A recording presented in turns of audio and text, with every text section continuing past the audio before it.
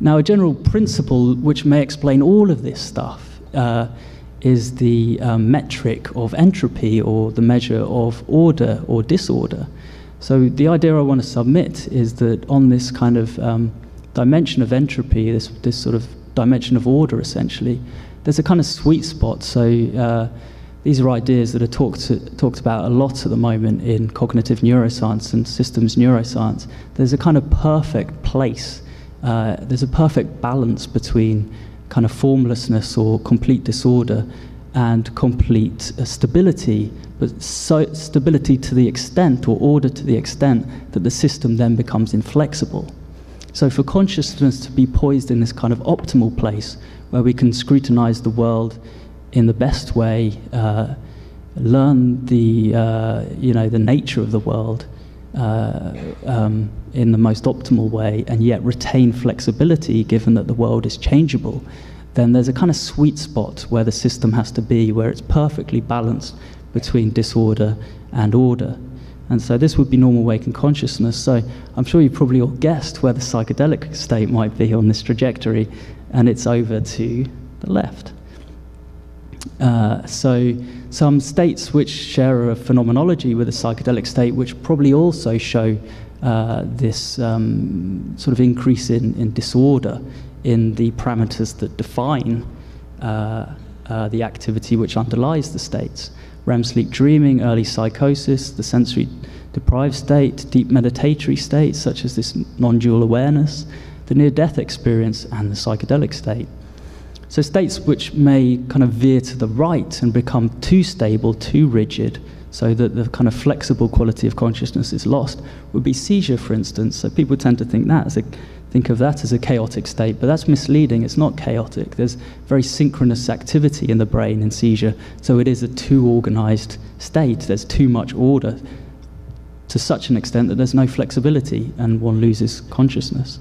Sedation, again, a very highly synchronous state, deep sleep, and depression is probably over on this side as well, a too fixed, a too ordered state. So this should give you a feel for kind of how brain activity maps onto different conscious states. So a metaphor for mind expansion. Some of this stuff people might read as being somehow, I don't know, when people are so sort of enamored by the psychedelic experience, they prefer not to think of it as a kind of chaos in the brain. And I don't really present this to make people feel better. I just think that this helps explain the principles here. So this principle of entropy, it's a very intriguing metric because it makes sense in both a sort of qualitative way, a measure of order and disorder, but it also makes sense on an information level, because in information theory, entropy is synonymous with uncertainty. So here's an example. In this top row, we have high order, we have a constraint there, and the system is, all the particles in the system are confined to this compartment. Now, if we were to make a prediction about the spatial location of any particular particle, we could do so with high certainty. We would know that the probability of a particle being in the left side is certain. We know it's going to be there. There's a constraint. It has to be there. Now, if we remove that constraint and the particles can go anywhere, we lose our confidence about where a particular particle might be in the system. So this is a metaphor. This metaphor of increasing entropy helps us understand the phenomenology of the state. So other synonyms or alternative terms for entropy that are used in mathematics or in physics are freedom, disorder, and uncertainty.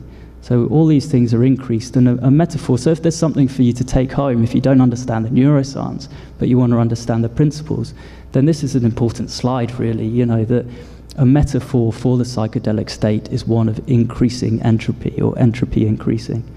And the expansion of a gas is maybe a useful metaphor for understanding what's going on in terms of the mechanics of the brain.